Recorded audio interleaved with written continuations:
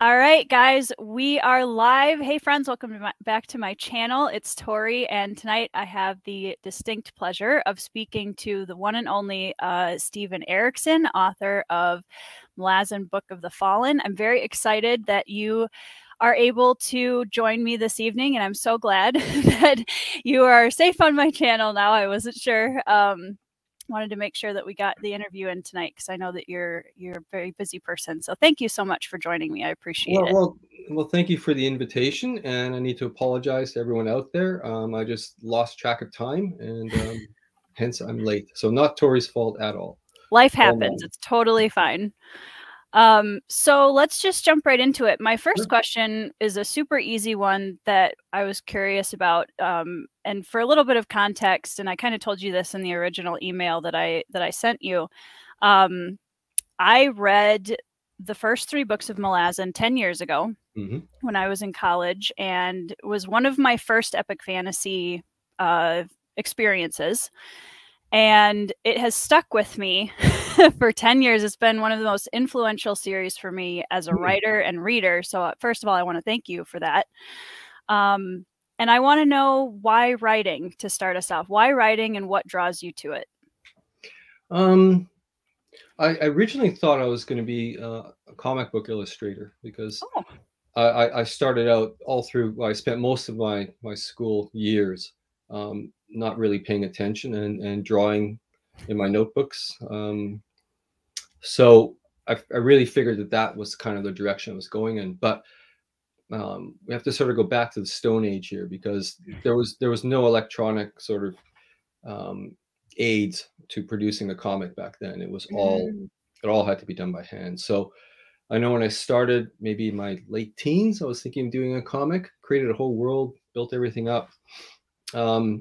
And it took me like 2 weeks per page. It was just ridiculous. So eventually, I guess what happened was my drawings always had a sort of built-in narration to them, hence the comics. And I guess I dropped the drawing side of things and just went to the narration. And that sort of pushed me in that direction. But I didn't know you were a writer as well. Are you writing fantasy? I am. Yes, I do have a couple of questions for you in this that I'm hoping to glean some wisdom for my own journey as a writer as well. Yeah. My first epic fantasy is hopefully coming out at the end of this year, actually. So wow. Yeah. Congratulations. Thank you. Thank you. Yeah, I actually, when I was back in college and I started the world that this new story takes place in, I actually wrote my English senior capstone project with some of your blogs on characterization and world building for my final project for college. So I've been saving up some of these questions for a long time. But I know that you've done work as an anthropologist and an archaeologist, which is an area that's always fascinated me. So how does your experience in both of those fields influence your work as a writer? Well, primarily, I worked archaeology pretty much every summer from the end of my first university year for about 18, 19 years. And I still volunteer on projects when I can. Very cool. But initially it was, I'd been taking out kids on canoe trips before that with the Y and that kind of stuff. So the archaeology, at least in Manitoba, allowed me back out into the wilds every summer. And that was a huge sort of draw. And later on, of course, you discovered that it's a fantastic way to travel. Oh, yeah. Because if you're going to a dig, you know you're going to a relatively, I guess, secure, stable environment. So, and it's familiar. You know, it doesn't matter where you're excavating, you're using the same techniques and methods. And you generally find the same people are drawn to the subject matter. So it's always a good community. Yeah. And so I just found that it was a fantastic way to just get out and explore and see parts of the world that I wouldn't otherwise have seen. And to be with people as well. And there is a kind of immersion into the cultures that you're in when you're Yeah. there for a longer period of time in one place, as opposed to traveling and exploring. Um, and sometimes some of the projects were remotely positioned, in terms of our digs, Sure. that you could start seeing this weird cultural effect that happens to a small group of people who are isolated for a long period of time. Mm-hmm. Um, and that's where a lot of sort of the soldier humor that shows up in the Malazan stuff. Uh, It's actually um, crew humor on digs, basically. nice. Yeah, it's kind of this almost the same thing. You're getting a lot of sort of your creature comforts are stripped away. Sure. You're living in a tent, and quite often you're sharing a tent. And there's no there's no shelter when the storms come. Mm.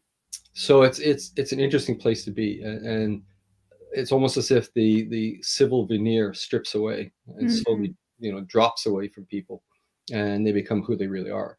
Yeah. And that can be dangerous, actually. Pun Yeah, intended. I believe Um, it. yeah, and we each of us respond in different ways to the I guess the stresses and the pressures of the environment. And that was always a fascinating aspect to me for working on digs. So I certainly put all that to work when I Mm-hmm. was writing characterizations and that kind of thing. So that's a Yeah. long answer to your No, question. Sorry about that. I think it's awesome too because, like you said, it also gives you a kind of layered nuance to the characters there, and that's something that I really appreciated about Malazan, is that there's so many layers to, here's the character we meet, and then a little bit later, when some of those creature comforts get stripped away, we meet another version of that character, Oh and yeah, and that makes total sense that would be something that you would take into the story. yeah, and I mean we all do it. Mm-hmm. I did one season. Well, it wasn't one season. It was I think after I graduated with my BA, I did a full almost 8 months of excavations Wow. on at least, what was it, 3 or 4 projects, all in a row. And by the time I was towards the last project, it was running late and over budget in northwest Saskatchewan, northeast Saskatchewan. Um, and it was a horrendous project. The conditions were bad. I guess we were running into late October, and Okay. just, things were icing over. Yep. So you get up in the morning and you step out of your Atco trailer, and you'd have to sort of break the ice on the water bucket in order to splash your face, and it was Mm-hmm. pretty miserable. And the archaeology side of things was pretty depressing as well. So I think by that point, I'd reached sort of the end of my rope in terms of actually caring about what I was doing. So Yeah. things got fairly reckless at that point. And my response psychologically is to go for humor Mm. and to find nothing serious, and that can drive other people right up the wall. So we discover these things in time, Yeah. but you have to sort of you find yourself in those circumstances, and it's always the most surprising thing is how you respond as individually when you look at your own behavior and your own actions. Um, it's always humbling, but it's a good experience for sure. Yeah, definitely. I don't live in Canada, but I live in Minnesota, which is Close similar, enough. somewhat. Yeah, close enough. And I remember when I was living on my parents' hobby farm, going out, Mm. breaking the ice in the water buckets for the animals and all that kind of stuff. So definitely can relate to that. Oh yeah, Um, I guess you would know that. Yeah. it's cold. Oh, it's cold. Yeah, I'm sure you can relate to that part too. Yeah. Um, And all the section roads turn into mud, and oh yeah, big and potholes. yeah, and if you're stuck with an archaeologist who's a bad driver, I mean, we were in the ditch so many times, it was just ridiculous. So Yeah. yeah.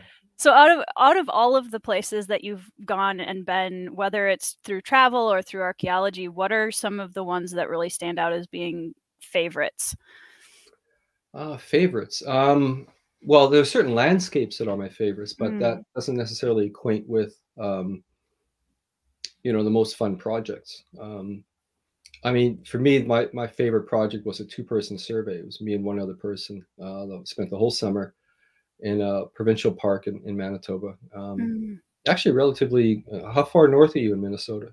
I'm on the southeast Oh, side, so southeast. south of the Twin Cities. Yeah. Yeah. Well, I don't know if you know the White Shell Park in Manitoba. Have you heard of that? I've never Well, been to it's Canada yet. interesting. Okay, yeah, it's an interesting park. And we just had a 19-foot canoe, small outboard motor, and we surveyed that park for the whole summer. Oh, that sounds That was one of amazing. the greatest projects I think I've ever worked on. Other ones have been unmitigated disasters, and that could be fun in themselves. I did one in Mongolia. That was certainly that. Um, but I did have good fun, at least initially in Central America, in Belize. That was a good project to work on. Yeah, there's so And, much rich history down there. there was, and the weird thing was, we were doing archaic period excavation, so not the Mayan stuff that you would expect, much earlier. And yet the artifacts I was digging up in my pit were virtually identical to the ones you would find in Minnesota or Manitoba. Same Fascinating. artifacts. It was very, very amazing. Yeah. That is really cool. Mm. I have to ask, as far as going into a little bit of Malazan, and it's kind of, it makes total sense with all of the exposure to these like different cultures and just the scope of all of the things that exist in the world. Malazan is just, and I'm sure you've heard this before, but Malazan is just so vast in scope for even for a fantasy series, as they usually are. But Malazan really stands alone from everything that I've read. How do you even begin to organize something of that magnitude? Like, where do you start? Because there wasn't always this massive scope series that we have now. How did you begin to build that? Where did you start? Well, first of all, it's co-created, Yes. myself and Cam, Ian Eslamont, and we gamed it. And as I mentioned earlier, I loved sort of illustrating, so I was drawing maps. I drew a lot of maps. Yeah. And at some point, we decided that all those maps belonged on one globe, and that sort of built the world in and of itself. So, yeah, I was doing maps at various scales depending on the kind of campaigns we were dealing with. I think I even did maps that pushed everything back about 10,000 years into the Bronze Age of the Malazan era, where the sea levels were at different sea levels. So I had to redraw the continental coastlines and that kind of stuff. And then I remember with that setup, I was basically creating a campaign that sort of set the foundational roots to the civilizations and cultures that would show up later, which we had already gained. And so sort of filling in gaps from behind. Yeah. So we just gained a lot of stuff. We wanted, we were both anthropology majors, so we wanted the cultures to be consistent with the environments they were living in, the way they are with our cultures here on this earth. The environment really shapes the nature of the culture, and shapes its history to a large extent. You know, if you think of the people on the steppes of Central Asia, and you look at the history where, you know, they would come pouring out from the east all over Europe, down into the Mediterranean. And you would wonder why are they doing this? Well, it was a cyclical thing related to climate change. And so when they started running out of food, the pressures built and forced them into better places and better, richer environments. And if those were already occupied, then you had to sort of either conquer or wipe out, the inhabitants. And so much of history is built on almost invisible forces that are at work, and they're at work all the time. And it always struck both Cam and I that a lot of fantasy settings were kind of static. It was as if the cycles of history were only bound to the human endeavor, and that when the Dark Lord was vanquished, you return to the status quo that was at the beginning of the story. Just repeat. I know there was no evolution of the cultures, and so we wanted to really sort of create something that ran against that notion, that rather than static cultures, kind of acknowledge that all cultures are in constant flux and Right. constant change. And then, when you throw characters into that, then those characters will be a lot like, all of us, in the Right. sense of, we feel this surging tide of change around us, and we're all sort of struggling to keep our heads up, Mm-hmm. above the water. And that makes for a lot more interesting, for me anyways, scenarios for characters, because it means they have to think on the fly, and Right.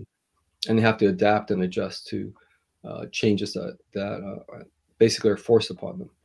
Right. And some do that well, and others don't. And some institutions and structures can manage that, and others can't. And Mm. that's where conflict comes from, and that's where story, will be found. Yeah, there's this constantly kind of breaking down and rebuilding. Yeah, for sure.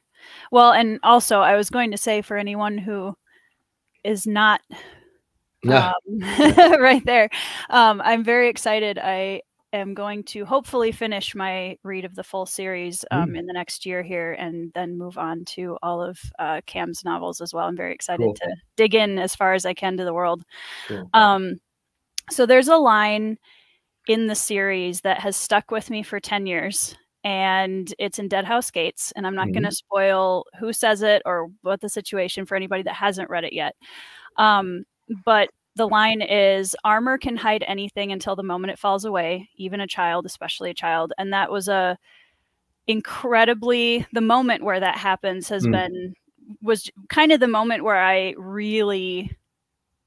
think really kind of changed how I was looking at characters and the way that trauma is portrayed and all of these different things. And it really opened up for me as a writer, thinking in a very different way than I had been up until that point.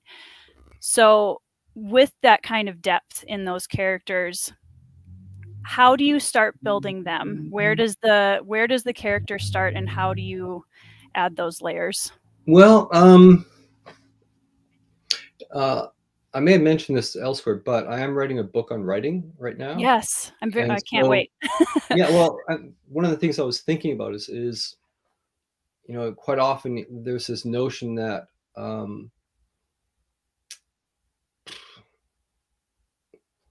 that I remember even in Iowa. So this is master's writing program. So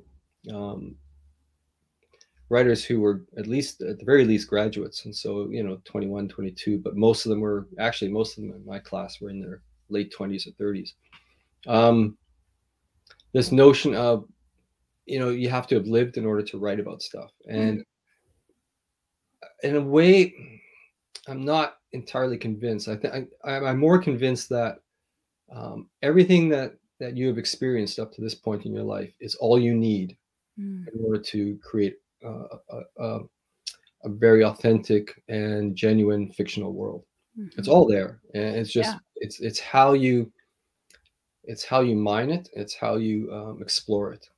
So I mentioned earlier I was taking out kids on canoe trips, but I also worked in the inner city YMCA at the same time all through high school.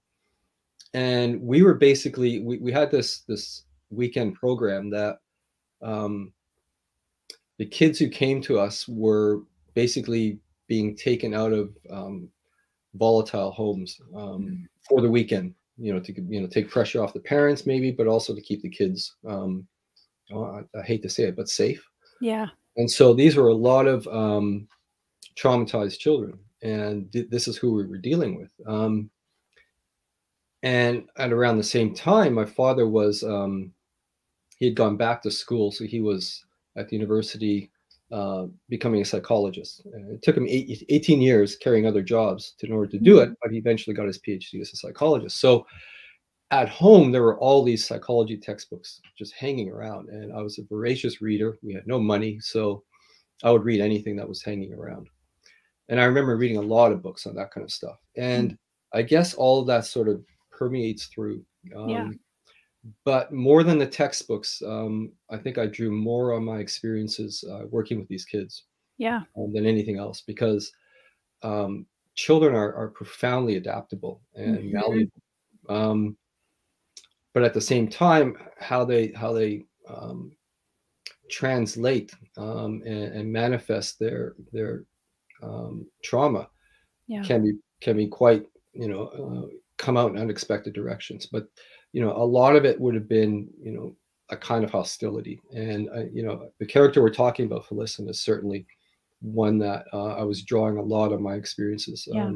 with these kids. That and even, I mean, even my own family was somewhat dysfunctional. So there's all these notions of the things that we experience, especially in our younger years. They have a rebounding effect on us, Yeah. and you can either push it down and pretend it's not there, or try to talk it out or whatever. But either path, either choice, has consequences. And I don't know if we ever get over our traumas, but I think we learn to live with them. Yeah. And so in the case of that character, yeah, she was delivered a pretty traumatic breaking away Yeah. of everything that was familiar to her. And but at the same time, she was a survivor, and you learn, what you have to do in order to survive. Right. So yeah. Well, and I think that was something that really helped me in my own journey of trauma therapy, etc., was the idea that, like you said, it doesn't disappear. It's something that we learn to carry, and that we, like you said, adapt to, and we're able to, become hopefully better versions of ourselves through whatever healing we're able to do. And I had done a video on her character on my channel a couple of months ago, kind of talking about how, for me at least, her character really kind of exposes this romanticization of trauma victims, and how we kind of expect them to go from trauma to healing to the TED Talk, where they're up on the stage and talking about how, it doesn't affect them anymore. And it's this kind of, we've kind of built this faulty ladder, I guess, for a lot of trauma victims. And I really appreciated the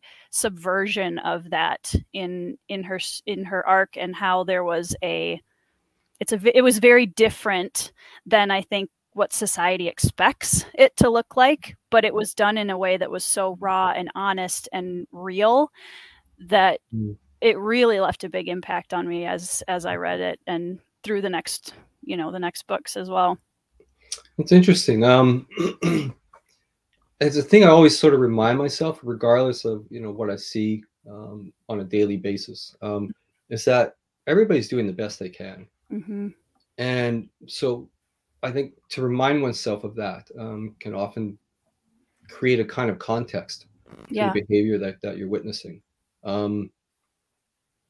And for me, when I slip into a particular character's point of view, I really, really want to be there fully. And so, yeah, there is that side of things where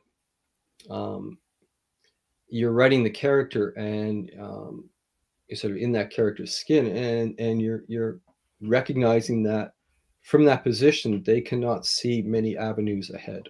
They can't see many choices. And for whatever reason, there's options that, to anybody on the outside would say, well, why didn't you do that? Why didn't you go this way? Why didn't you leave him? Why didn't you run away, et cetera, et cetera. These things, they are not options for a lot of people. And so once you've sort of eliminated all these various potential choices, then the character has to somehow manage the few choices they have. And then they seek to establish some kind of, a sense of control over that. And of course, the fewer choices you have, in a sense, the more control you have, because you only got those choices. So yeah, it's I know that in that book, there's a lot of sort of vast, sweeping storylines. But I think the one that I found the most rewarding was Felicity's storyline. For me, to write it out. And to be constrained to that extent. We talk about characterization. That is a lot of it. It's constraint. It's limiting the options for these people, and then following them step by step. And I know right now, well, not just right now, but in general, there's a lot of talk in the book community and writing community about how to write trauma and how to portray it in a realistic and respectful way. And do you think that, like, how would you say from your experience is the way that you choose to portray trauma, or the way that you think, things that people should be considerate of as if they're choosing to include that in their stories? Oh, that's a tough one. There are two factors to me that are at work. One is the narrative style you're using. Mm. And a lot of, help, sort of how to write books will sort of suggest that you settle upon a narrative style and you stay with it throughout your story or throughout your novel. I would argue against that. Sometimes the content of what you're writing should actually dictate the narrative style you use. So in this case, when you're dealing with trauma, and you're dealing with, say, violent scenes related to trauma, my instinct, and I've followed this all along, for good or for ill, is to pull back and use a very repertorial writing style. So in other words, I have no compulsion or even interest in sort of reveling in it, or in creating a language that sort of invites any kind of emotions that run contrary to what's being seen. Yeah. So that repertorial style is it's a matter of fact. It's just you state it out, and you write it without any embellishment, and you lay it out there, and then you stay with the characters. You don't leave them, because quite often scenes like that, by jumping away, the author is in effect either consciously or subconsciously avoiding the consequences of those actions. Yeah. And if you see that, if you see sort of, an assault or a rape or something like that that's written, and then the scene just jumps away, that's my alarm bells go up at that point. Now you can jump away to avoid the too graphic details if that's what you want to do, but you got to come back to it. You got to come back to that character and the aftermath, and be relentless in a sense in following the consequences of those actions. Yeah. And that's where the characters themselves can attempt to sort of piece together, the wreckage of what's just happened in their lives, and find a place for it somehow. And that will be a struggle for that character, and that's part of story. That's part of the human condition. And I think to gloss over it is an injustice, if you will, to people who have experienced those things. Yeah. Well, and it kind of goes back to the idea of carrying it forward too. So many people in story drop something in there for, whether it's for shock value or for whatever it is, and then you follow that character later on and it's not there. There's no evidence of it later on, and that, like you said, does such a disservice to the content and the character, and the severity of it. Yeah, we don't let go of things. Right. If you think of our own lives, there are things we just don't let go of. And I think that has to be consistent with characters as well in fiction. Yeah, totally agree. Kind of going to the opposite side of that viewpoint, there are some characters in the series, not to name any names, but I'm sure we can all think of one immediately that some people have a hard time with, especially in this character's introduction into the series. And you've written about this in your blog on this particular character and why he was included in the story and what he brings to the narrative. But for you as a writer, what do these quote unquote, and I hesitate to use this term, but the unlikable characters bring to the story, and why are they important? I'm not sure. I mean, I've known a lot of likable people who've done unlikable things. So, it's all part of things. And also cultures have a profound shaping effect on how people behave and how they act, and how they see the world. And so a lot of sort of the multitude of character points of view I'm exploring is my means of exploring or approaching worldviews from very different positions, different angles, different value systems and mindsets. And then you throw them up in contrast to each other. And lo and behold, that's where most conflict arises in human history. Right. Is that clash of worldviews or value systems. And so those things that are expressed, between characters are also manifest on a larger scale between, cultures and between nations and between generations and you name it, between genders and these things just manifest. Yeah. So to me, it would have been strange to create an entire, at least my half of the entire world of all internally consistent characters. When my sense is none of us are internally consistent. We're fraught with paradox, and I used to struggle against that. And a lot of my early fiction writing was to explore that paradox and to break down my own sense of internal contradictions in my belief systems. And so I used my fiction to sort of tear apart my belief systems. But as I've gotten older, I've gotten much more comfortable with maintaining and holding on to paradoxical notions and contradiction. I don't have a problem with it anymore. It's just it's kind of how we are. Yeah. And it explains a lot of our behavior. That contrariness that can exist within us. And then on a larger scale, cultures can be like that as well. They can carry inherent contradictions. In fact, I think most of our operating methods in all of society involve implicit and sometimes explicit contradictions. Yeah.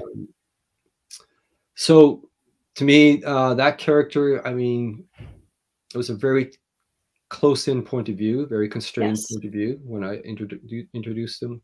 I bound him tightly to his culture, but I made the two characters that accompanied him far more self-aware than he was, and so that was their function. They were to sort of help, in a sense, guide the reader into, reaching decisions regarding this main character. They were reflecting somewhat knowingly the worst characteristics of that main character and kind of throwing it back on him. And it took him a while to understand that and to start, I guess, re-engaging with the world in a somewhat more humble fashion. He would never admit it, but yeah, a lot of humility was at play there. Yeah. Well, and I'm a firm believer too that every single character in a story we read has something to teach us, regardless of what their background is or how I had this conversation. I was interviewing author P.L. Stewart last night, and we were talking about this kind of a topic and how oftentimes those moments that make us so uncomfortable in stories is asking us to engage and say, but why? Don't just stop with the I don't feel comfortable. It's the why. What am I getting out of this, and why is it making me feel this way? That I think we can learn and grow as a reader that way. Yeah. But again, it's down to the interests and motivations of the readers. And this is a thing we cannot, as writers, predict. Right. So if a reader is coming into a work and they just want to be sort of entertained with action scenes and all that kind of stuff, then in a sense, they would quite naturally recoil from those kind of things. And I don't know, in some ways, I sort of viewed that as it's an element. So, I mean, I'm writing stuff that does have big action scenes and set pieces and even in comedy and various other things. But I do my best to sort of take the reader by the hand to guide them into those heavy scenes. and sort of raise the flags early on. I mean, you'll get later on in the series, you'll get to a pretty major one like that. But it's again, if you're reading carefully enough, you'll see that it's all being set up, and so you're being warned as the reader that this is coming. Yeah. And then when it arrives, again, you drop into that repertorial style and you just lay it out. It's one of the things I've sort of had to. People have challenged me on that particular scene and a few others. Yeah. And one of the things I've sort of had to say to this is that there is nothing that I can think of in any fiction I've written or read that has not been, in terms of human interaction, has not occurred here on this earth at some point in our history. So yeah, the worst thing you could possibly write has probably happened somewhere. Probably, right. Yeah. Yeah. So it's a question of, well, what's the reader's relationship between this fantasy setting, this fantasy world that they're reading, and the real world, and do they want the relationship between those two? And the answer to many of them is no. They want to fully escape, complete separate. Yeah, completely separate. Yeah. And there's plenty of fantasy fiction out there for that. Right. It's just not mine. So. Right. Yeah. And I think that was one of the things that I really appreciated about Malazan from the 4 books that I had finished, was that, you know, yes, there's this vastness of the world, but also what really grounded me in the story was those incredibly intimate character moments and the emotional impact in this massive world of these everyday characters who were very real and authentic to, you know, like you said, history that's already happened on what we know as reality in our earth. And I really appreciated seeing that marriage of the massive scope of the world and then also these really poignant moments of normalcy. Well, okay, you say you've written 2 books, is that right? I have written, I have it's not over there, your book is over there. I have a YA urban fantasy out. I started writing when I was very young. I was a child author for many years. Cool. And I am just now writing my first epic fantasy trilogy, the first book coming out later this year. All right. Well, okay, here's a question to ask you. To what extent is your memory and experience of writing these books also a dialogue between you and the world out there? Ever since right now. Yeah, ever since I started writing. It's a constant dialogue. Oh yeah. Yeah. It's definitely an exploration of not only self, but a way to explore what we're experiencing, what we see, what we hear about through other people's experiences, and somehow attempting to either make some kind of sense of it or just put it in our own words in a fantasy setting. Yeah, because fantasy is, you can take that metaphor and make it real in fantasy. Right. It's the genre that can do that best of all. Yeah. So why wouldn't you? Right. Is my response. Yeah. Why would you not try to run your experiences of this world in the present time while you're writing it through the filter of that work? And that is the nature of the dialogue between reality and what you're creating. Yeah. So basically you're using your novel as the filter between you and reality. Yeah. And it's a safe place to do it because it's fiction. That's one of the things I love so much about fantasy, is it, like you said, it provides kind of a buffer between reality that we live in and experiencing things that we see and hear about all of the time. But because it's in that fantasy setting, it gives us that kind of safety net of sorts. Yeah, and that's the case for both the reader and the writer who's writing that stuff. Absolutely. We need our safety nets as well. Yeah, we need our distance. Yeah, absolutely.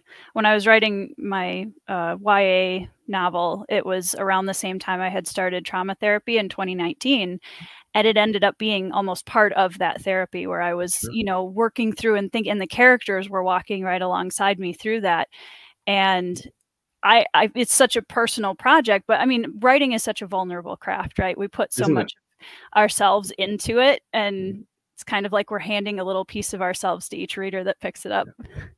Yeah, and that's, you know, that can be, at least early on, that can be quite traumatizing in and of itself. Yeah. Because once it's out of your hands, once it's into the public space, it's fair game. Right. And you simply have to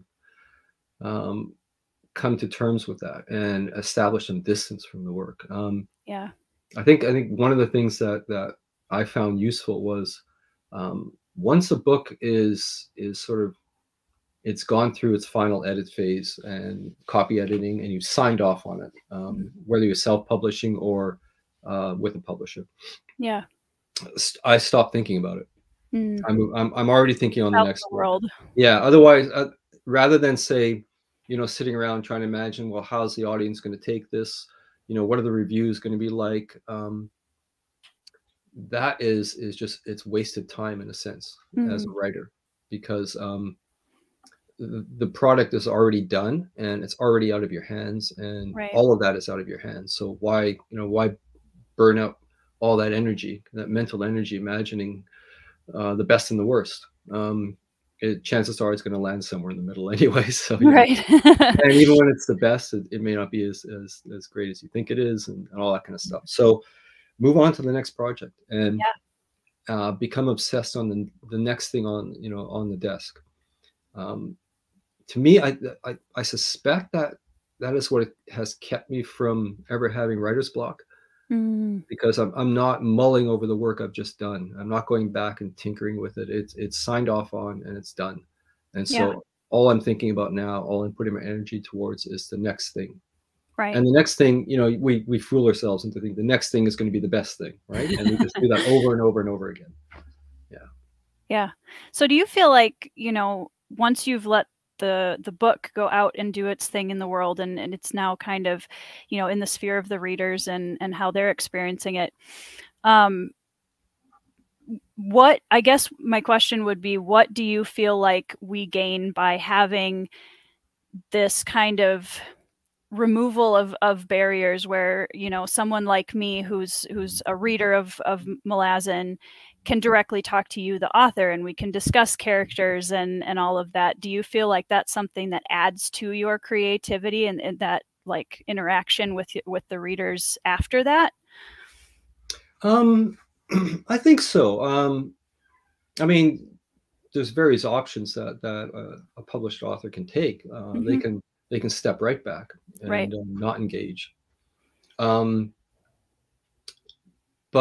for myself, I've taught writing. I have an obsessive enthusiasm regarding the fictional process. I love talking about writing. Yeah.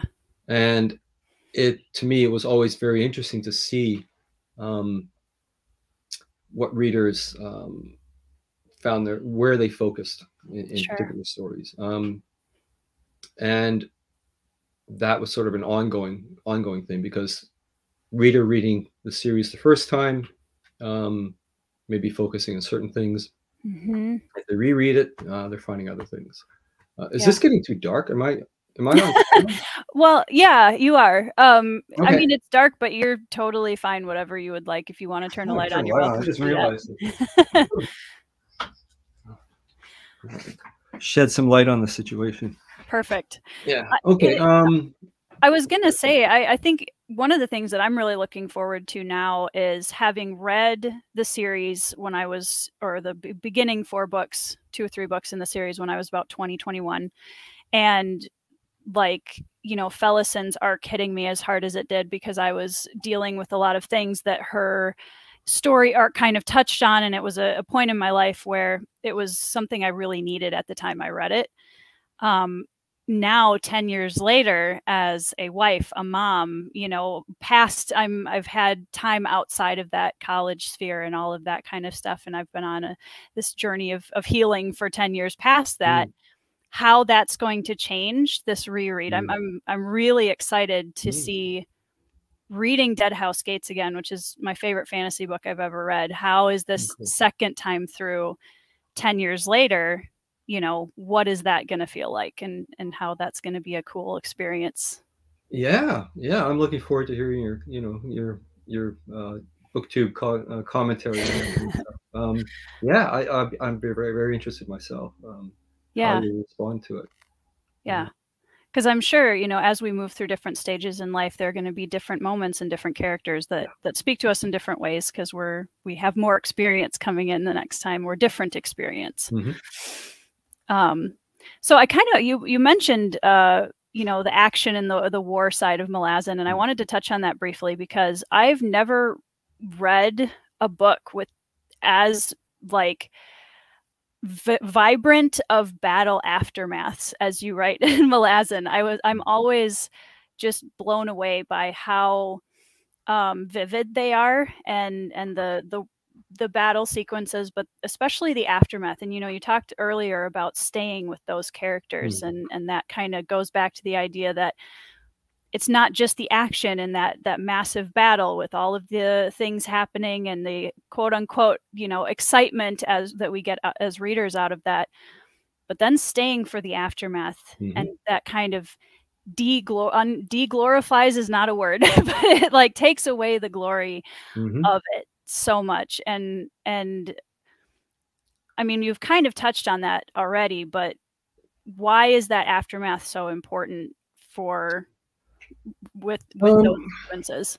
yeah, well, I guess structurally, if you want your readers to care about your characters, you need to witness with them Yeah, the come down, the, the settling of the dust, and right. because that, it's funny. I mean, I spent close to 40 years fencing. Oh. Um, that was the activity I was in, and it was kind of, I always loved it because it was kind of an animated chess game. And Mm, but when you're in the bout, you're actually facing an opponent, and it could be for 5 points. Whoever reads 5 points, 5 hits first, or 10, or 15, whatever you're doing. Um, there's no time for thinking. There's no time for emotion. Um, well, it's a kind of thinking, but it's not quite the same. The thinking is focused on the target entirely. mm, Um, and yeah, there's breaks and stuff, well, in between points and that kind of thing. But so there's a structure built to it. But um, then you finish the bout, and then you walk away, whether you won or lost. And at that point is when all those other things start sort of kicking into gear, and you start thinking about the moves you did, the things that worked, the things that didn't work, all this kind of stuff. Um, so that's kind of a really sort of prosaic approach to right. what I'm trying to describe here. But um, the aftermath is when the emotions arrive, and they've been held at bay because they have to be held at bay, getting the job done, whatever that job is, or Mm-hmm. surviving it, depending on the circumstances, or not, in terms of your companions and all the rest. And so it's the aftermath in which humanity returns to the automaton that is the fighter. Mm, Um, and I think if you want readers to care about your characters, you've got to be there. You've mm-hmm. got to be there, for the characters and for the readers, Yeah. um, because that is what is adding, to my sense, anyways, the necessary emotional connection between the reader and the characters and the story, Mm-hmm. um, so that when you come towards the end of your story, and if various things happen to these characters, that emotional impact is fully felt by the reader. Mm-hmm. Um, and so for me, I have to feel it first, so to feel that it's authentic. Mm-hmm. Um, but at that point, then this is kind of why we need to see that settling of the dust, and the ashes, and the survivors, and what they then have to deal with. Yeah. So with that, I mean, not necessarily with that particular content in mind, but overall in the series, was there an arc that was maybe your favorite to write, or the one that you enjoyed the most, Hmm. or a book of the series that was your favorite to write? Well, the answers I've always given is I had three favorites. Okay, But in terms of the arc, well, you haven't finished the series, have you? I haven't. Right. Okay. Yeah. So, in terms of characters to write, I would say Tavor was one of my favorites. Yep. If I were to just sort of pick characters, curiously, a lot of them are female characters. I loved writing Saren Pedak. I don't know if you've gotten to her yet. I haven't, but everyone I know that's a Malazan fan is so excited for me to meet her.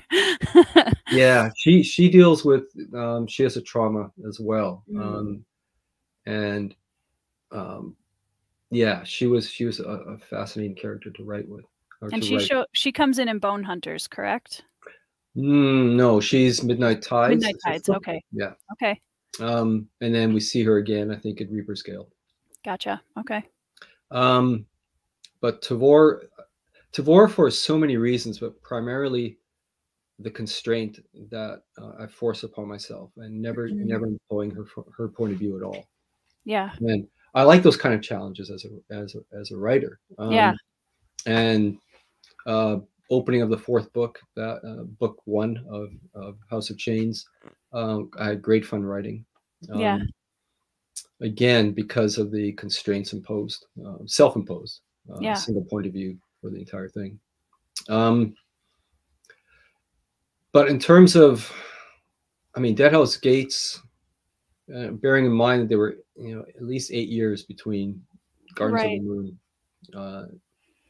at least, I think the early versions, I can't remember. But anyways, Gardens of the Moon got shelved for a long time. And Deadhouse Gates basically, it arrived on a promise.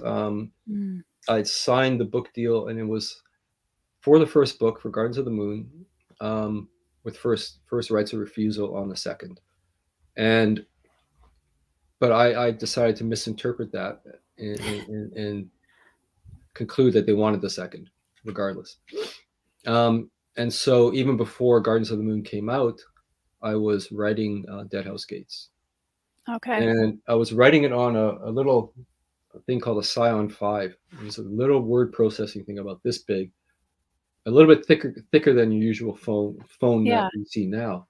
And it just flipped open, and it had a monochrome screen on it, tiny keyboard, and an external memory, because if the battery died on you, it took 30 hours for the batteries to die, 2 AA batteries. But if it died on you and you hadn't saved anything, you lost everything you'd done, right? So you always have we've all been there. Yeah, you always have to, plug your external memory in there. But I was writing that while I was working full time at Toyota in the UK, in the head office there. So I was taking my lunch breaks and writing in the nearby food court in a mall in I don't know where I was, somewhere in Surrey in England.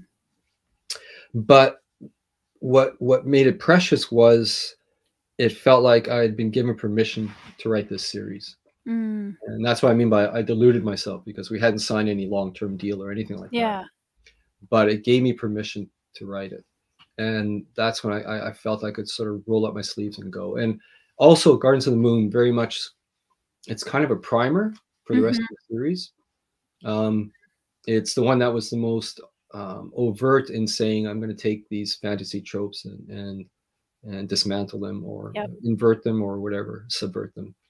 And I had great fun writing that, etc. But when I sat down to do Deadhouse Gates, it was like, no, this is now the time to get serious. This is where it really starts. Yeah.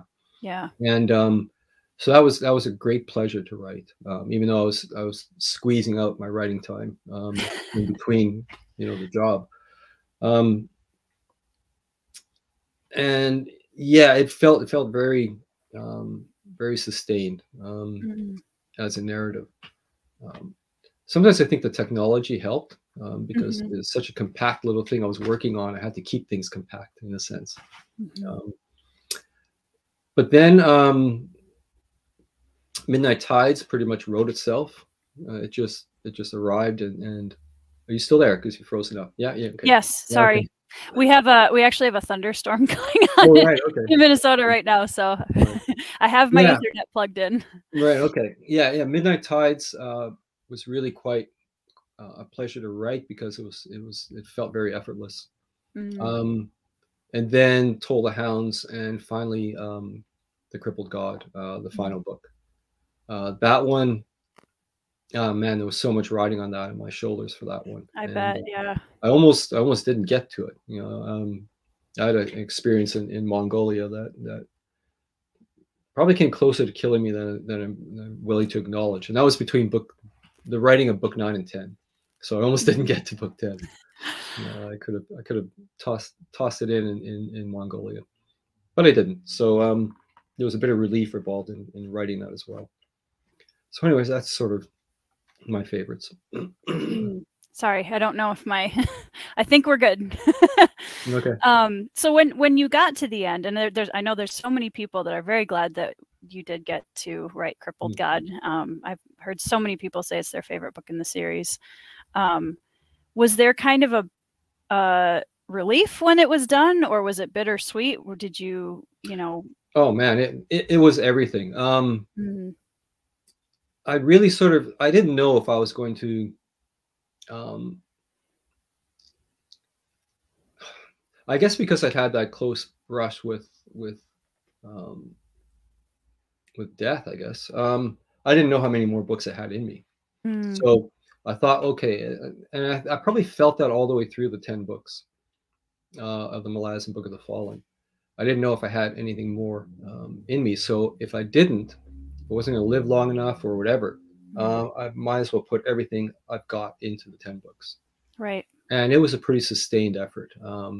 It was about 11 years, I guess, or maybe closer to 12 for the 10 books. So I was writing nonstop. And I remember coming to the end and just realizing all of a sudden it was this kind of this void that had been the pressure that I'd been under, I guess, almost since since Deadhouse Gates at the very least. Yeah. And suddenly it was gone, and it felt very strange. I bet. And then I thought, well, I better take a nice long break and just luxuriate in this feeling of this burden lifted. Yeah. But I didn't. I lasted about a week, and then I started on the Carcanis books. So yeah, I guess I was still sort of riding the high of finishing the series that I just launched into the next thing, which may well have been a mistake. Well, history will, I guess, tell one way or the other. So yeah, it was I experienced in terms of emotions, yeah, absolutely everything you could think of. But then, in a sense, I tried to go for everything I could hope to experience in the actual series. Yeah, it had to be all there. Right. So. Yeah. Do you mind me asking what happened in Mongolia?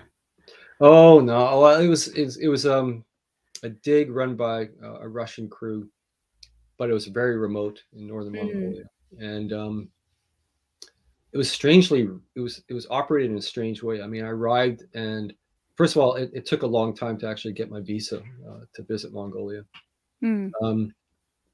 And then when I got there, the director, the archaeologist who's running the project, took my passport and took all of my cash and said, "No, I'm holding on to all this." So I thought, okay, whatever.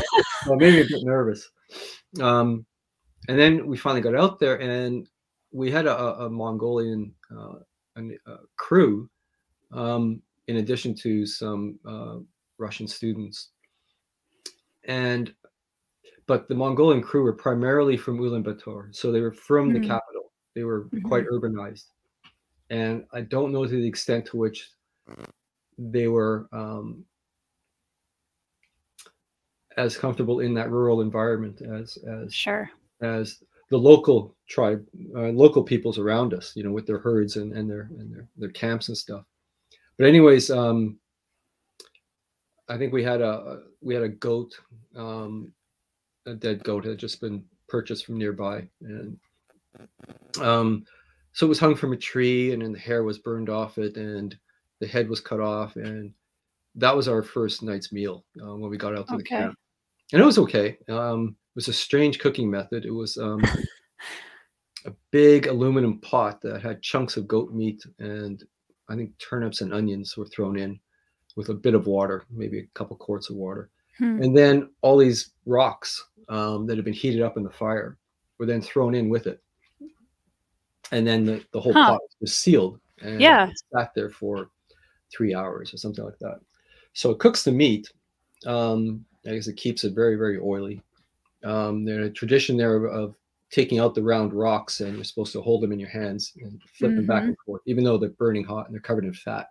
And that was sort of, I don't know what it was, some indication of manhood or something. Anyways, you know, that kind of weird stuff. Yep. So we're passing these rocks around, and then the meat arrives, and yeah, it was very tender, but it tasted like rocks. You know, that's what it tasted. But they left the severed head on the ground, and I think it just sat there for a few days, and then it disappeared. And the morning of the third day, we were given. It was meat with every meal. I mean, if you were vegan or vegetarian, you didn't stand a chance out there. It was meat with every meal. And I remember having that breakfast, a bowl of stew for breakfast, and in my spoon, I just lifted the spoon up, and I realized I was looking at what looked like part of a carotid artery. And then I realized, I went and looked where the fire was, and the head was no longer on the ground. So the head had gone into the soup, and I got very, very sick. A couple of hours later, anyways. And then I got bit by a spider. It was just ridiculous things going on. So one thing after another. Yeah, it felt like Mongolia was trying to kill me. So I did. Well, I'm very glad that you survived to write the 10th book, and I can't even imagine. So that's where a lot of the write what you know, bring in those experiences to your yeah, I guess. Yeah, and you know, archaeology is great for that. I would never have gone there. Right. I would never have sort of discovered firsthand, like, because I flew from Vancouver to Beijing, and Beijing to Ulaanbaatar. So I spent a bit of time in Beijing. And as soon as I landed in Mongolia, it was extraordinary that there are big people physically. They're robust. The men and the women are big, very much in contrast to Beijing. Sure. And so I had to think about that, and then I realized, well, this is a dairy-based meat-eating culture, right? And those two factors, you know, played a huge role in how these people are physiologically expressed, anyways. And yeah, nutrition alone and diet can have this. So it suddenly struck me that when these Mongols arrived in Europe, they must have been terrified, because they would have been bigger than a lot of the medieval peasants, right, toiling the fields in Europe. So yeah, that would have been pretty frightening. Yeah, absolutely. Yeah.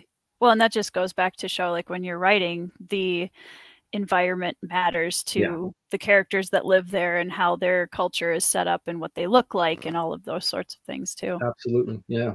Yeah. So I know you've kind of said that once Malazan went out, you kind of focus on the next project, and it's then in the realm of the readers. Is there something that you hope people take out of Malazan, or is it completely in their court? Well, those are two different questions. It is completely in their court, yes. Yeah. But I do hope that that they find it entertaining and fulfilling in some way, in some fashion. That elements of it can stay with them. Yeah. And the notion of catharsis, you know, I remember it struck me early on. I think even when I was writing Deadhouse Gates, and I realized what the ending of Deadhouse Gates was going to look like, and I already knew what the ending of Memories of Ice was going to look like. So I'd done an original. I originally had inverted the two books, but lost the early version of Memories of Ice. So I knew how the endings were going. And then I thought, well, okay, these are tragedies. Right. So I need to start thinking about and going back to sort of Aristotle's notions of tragedy, and to see what I could work with in thinking of these as tragic tales. And I guess at that point, or maybe around then, the idea of the Book of the Fallen as a major title for the series sort of fell into place. But then also knowing I was even going to take the notion of tragedy and subvert it, Not too much of a spoiler, but by the end of it. So the whole thing with tragedy, of course, is you have to draw your audience in enough so that they are emotionally engaged in the story. Right. And then when you deliver the tragedy, there is an emotional impact to the reader, as opposed to just sort of, I'm killing off this cast of characters for this book, Right. and I'll start with a new cast for the next book. Not mentioning any names, but the idea of it really being a painful experience to to read of the death of characters, right, or the even death and rebirth of characters, because that's a very traumatic experience, at least in the Malazan world. So, what follows on that? Well, Aristotle would say the whole purpose of tragedy is the catharsis that one experiences as an audience. And so I really wanted to make sure that I got as much as I could out of that notion of catharsis. But then I discovered quite by accident that when I got to the end of Deadhouse Gates, the sort of climatic events of that were so vast and so sort of all-encompassing in terms of Coltane's fate and all that kind of stuff, that I was kind of challenged. Well, how do I answer that? I felt an instinctive need to answer that. Yeah. On the page, not just sort of externally, but actually in the story. And that's where it sort of struck me that you can answer this with the smallest of gestures. The smallest of gestures of humanity can actually answer this, because that's all we can do individually, right? The world tragedies we face in our lives, we tend to answer with very, very small, modest gestures as best we can. So I really wanted to sort of explore that notion as well. And so there's a whole scene of the two dying dogs at the end of Deadhouse Gates. That is, with two other characters, and I'm not going to give any more away, but that is the answer. That one gesture of compassion and humanity had to answer everything that had preceded it. Yeah. So when you go big on the bad stuff, you can actually go super micro small on the small stuff to answer it. And that was the thing that I discovered in the act of writing that book, and filed it away because it struck me as useful. Yeah, well, it really is a beautiful way to acknowledge the impact of those small moments of compassion and positivity, or whatever words you want to insert there too. Because I think oftentimes in writing we don't give those the gravity that they deserve, or the space they deserve. Yeah, they need space around them. So if you pile on too many details, then the next thing you know, you're gushing, in a sense of the melodrama and sentimentality. No, they do best when they stand alone, with space around them, because that really focuses the reader on those moments. Yeah. Well, my last question for you is, as a newer epic fantasy author, is there anything that you can share from your career as a writer to someone like me who's kind of on the beginning end of creating the series and publishing this year? And what advice would you have for someone like me starting out? Well, are you self-publishing, or are you publishing? Yes. Yeah. Okay. Yep. For self-publishing, this is going to sound really sort of crass, but make sure it actually looks like a published book. It's really simple. But I've been reading a lot of self-published books, and if they're laid out like a proper book, that goes a long ways to subconsciously at least setting up the reader with a sense of authenticity and authority in the author. I've been struggling with one long series, and I think the guy is sort of locked into the method that he started out with. And it's just so, he opens the novel on the left-hand side of the page. He runs sentences far too long onto the page, onto the bottom of the page, to the edges. So Right. it doesn't have the look of Right. a Of a professionally published book. polished. And Yeah. it's so small, but that can Yeah. throw a reader right out of the, of the entire the fictional dream that you want them to enter. Um, Absolutely. so it's small details, got nothing to do with content. It's just Yep. how it's laid out. Yeah. Um, and if it looks like, if it looks proper, I hate to say it, but there's a Yeah. convention that publishing has. Yep. Go look at that convention and make sure it looks right, in terms of what you've done Right. for your book. And beyond that, I think what's happening now is there is a community out there of um, booktube fans of the genre. Yeah. That now that you're publishing books, you got people to get what publishers used to do is they would ask the author, can you name 3 or 4 of your favorite writers, and we will Yes. see if they will blurb your book. Right. And they will query those people, and sometimes they'll say yes, sometimes they'll say no, or they say yes and you never hear from them. Right. So it was really up in the air in terms of what you could get for promoting your books in terms of other published authors. Now I think that opportunity is much broader. You've got a lot of very eloquent, intelligent people on BookTube who are huge fans of the genre, Oh yeah. and want to support the growth of the genre. So every new writer is another opportunity to do that. So by all means, take full advantage of the contacts you have made within the BookTube community. Definitely. Yeah. Yeah, I definitely will. It's a really amazing and really supportive community, which is really special. Yeah. Yeah, and that's really cool, because that's something that really never existed before. Right. For writers, we were much more sort of on our little islands, and hoping for the best. Yeah. But I think there's a lot more proactive stuff that the author can do. That was not really. I mean, book tours, they were always lost leaders for the publishers anyways, but they don't even do those anymore generally, except for the really big authors. Right. But in terms of advice to beginning writers, you've already sort of completed the one piece of advice I would give, which is finish the work.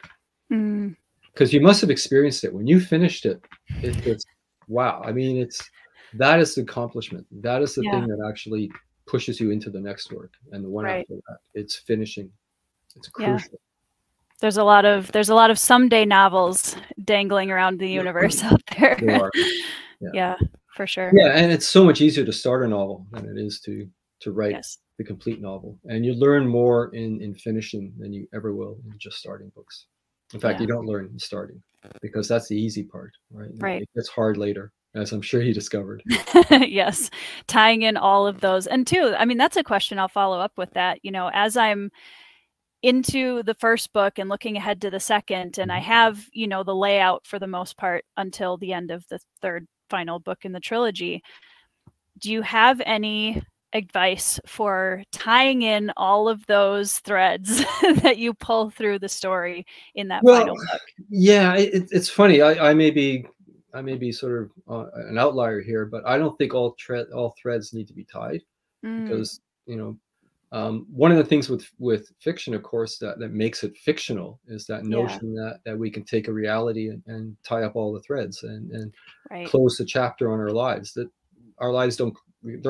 There may be chapters, but they never fully close on our lives. Right. And so the notion that you've left threads untied, it also gives you the opportunity to return to those at any point, years down the road, if you want to write about those things.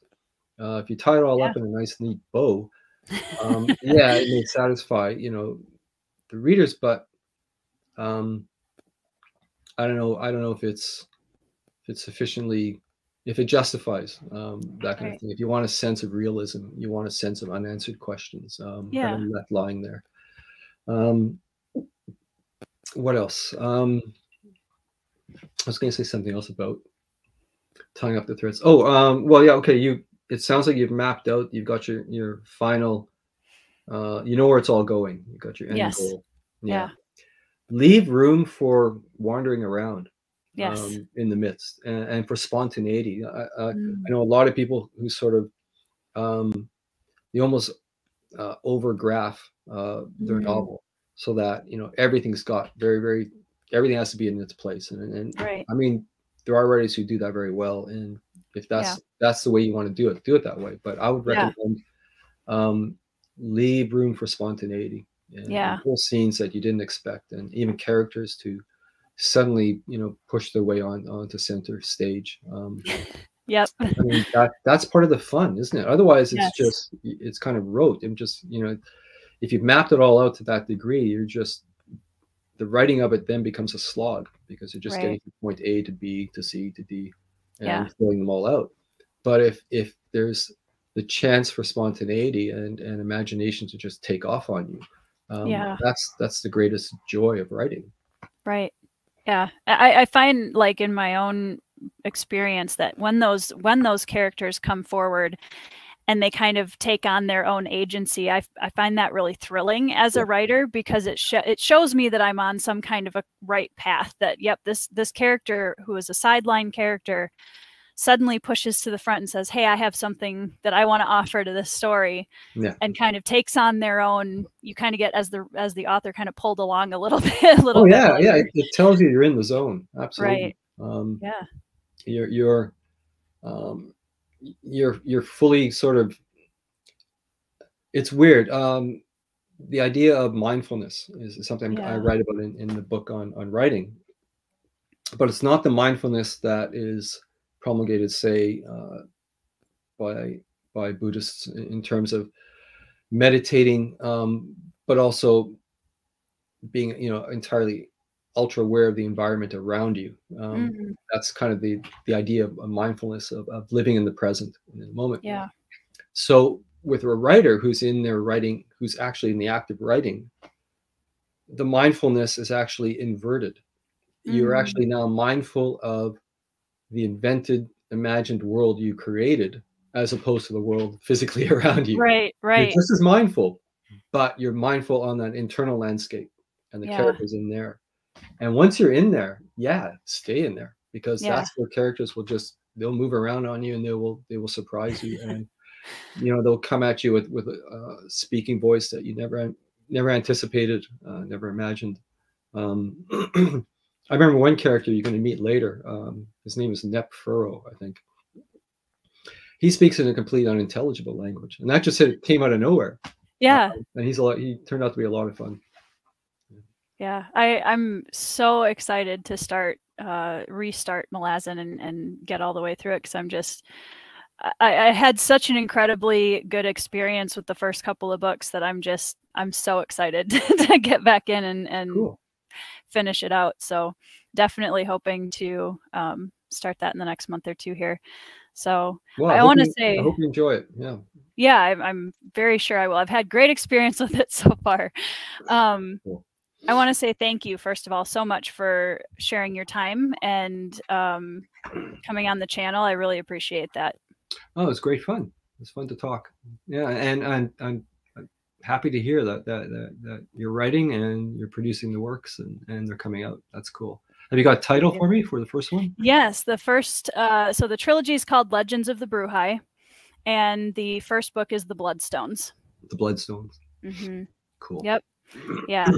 So I'm very nervous, very excited. Just looking forward to seeing how it's received by the readers, because there's that kind of period where it's just you, and you're on that little writer island, and you're alone with your characters in the story, and all the things, but nobody else does. And then getting a chance to see other people experiencing that world and those characters is such a reward for finishing it. Yeah. Have you made use of advanced readers at all? Yes, I have. Actually, several of them are in the chat. I have some very close writer friends, Thiago Abdallah and Andrew D. Meredith, who are incredible fantasy authors that that are advanced reading for me. And yeah, I'm very excited to see where it goes. Excellent. So, very cool. So thank you. Thank you so much for all your advice and your time. I really appreciate it. This was fun. So, all right. Well, thank you guys in the chat too for hanging out with us tonight. And I hope you guys enjoyed the video. And if you haven't read Malazan, I'm going to encourage you to do so. The one thing I will leave us with is one of the top questions I get from people that haven't started Malazan yet. Mm-hmm. They say, Tori, I really want to read Malazan, but it feels so intimidating. So is there anything that you would say to a reader who's a little nervous about picking up a series like Malazan? Well, okay, maybe I'll try it this way. I've tried various other ways, but I'll try it this way. I wrote most of Gardens of the Moon, if not with a physical grin, with a mental grin. So I had great fun exploring the tropes of the genre. And I guess if you approach it in that sense, that here's somebody who loves the genre, grew up with it, and is now writing in it, and is going to mess with it a little bit, but is having a great time doing it. Maybe that will help. I don't know. Yeah. No, I think that, I mean, that's very true. There were definitely moments that made me laugh out loud in the series, and I could definitely see that. So thank you. All right. Well, have a great night, everybody. And Steve, thank you so much again for your time. And we'll see you guys. We'll see you guys later. Okay.